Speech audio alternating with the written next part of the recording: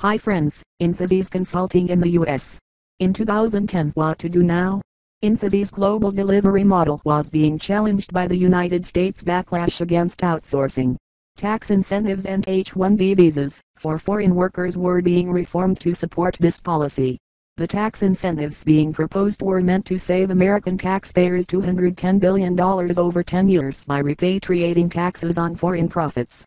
Arguments for the H-1B reform advocate ensuring that where there are qualified American workers, those jobs are filled with those individuals before foreign workers. Also, competitors like Wipro and Tata were challenging Infosys' global consulting strategy. How should Infosys react to pressure to hire costly local talent while trying to remain competitive? TheCasaSolution.com is the #1 destination for getting the case study and analyzed.